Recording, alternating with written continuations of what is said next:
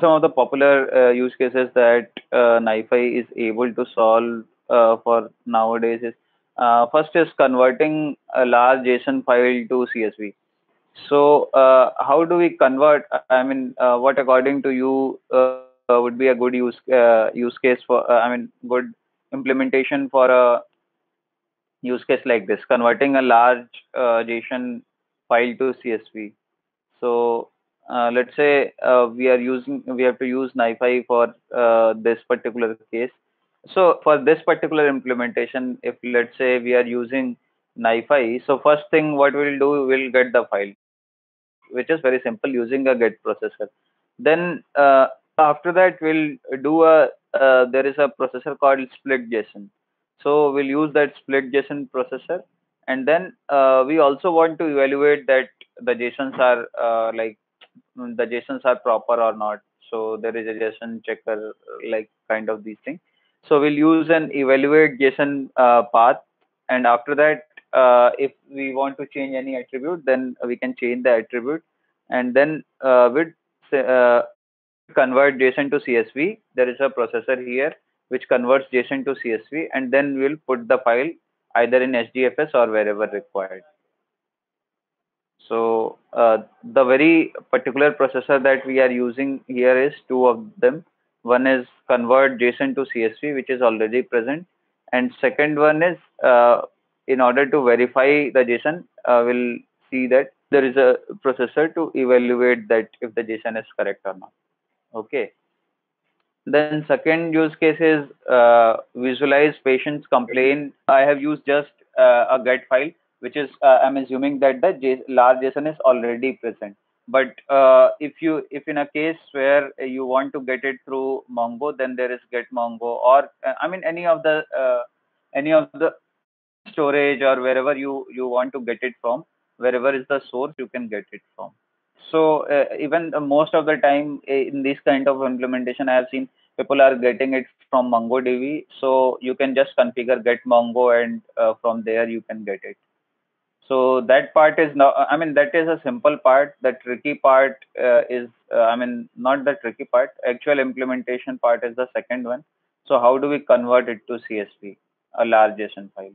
So this is a use case that I did a POC like around 1 year back. So in that particular case, I was receiving the JSON from one of the server. So I directly the first processor was get SFTP.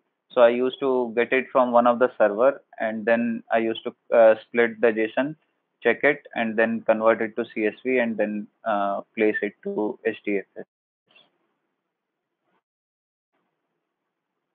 Okay, then second use case that we are seeing here is a healthcare data, or in this hospitality data. What we want to visualize is patient complaint to their doctor using NiFi and Solar.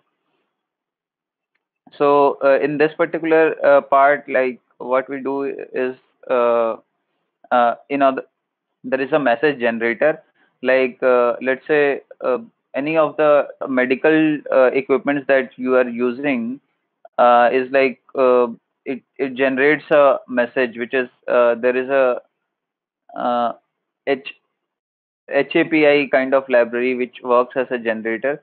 So it puts the log in one of the I mean any of the server wherever you want.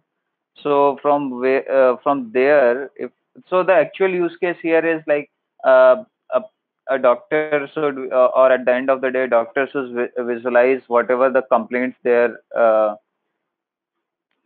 patients are doing. So let's say there are a number of patients admitted in an hospital, and whatever their activities are, like let's say they call the nurse, so they press the buzzer and the nurse arrives or the sister arrives.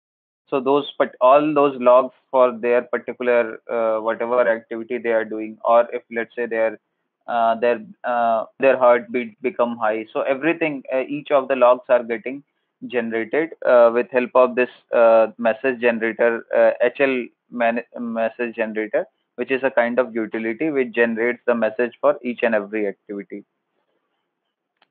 So once we get that activity, after that, what we'll do is we use NiFi as a pipeline here. So it takes just very similar to IoT use case. It takes data from there and then it puts it into a solar dashboard.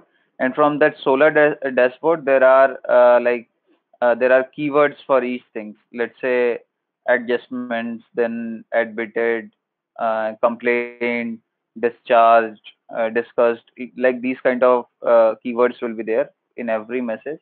So with help of the dashboard, we can visualize it, like how many people got discharged or what was the array discharge on that particular day. So I'll just show you the use case in one of the implementation. So in this particular case, if you see this particular case, the frequent symptoms, I mean, depends upon the Kibana or banana chart where you are visualizing.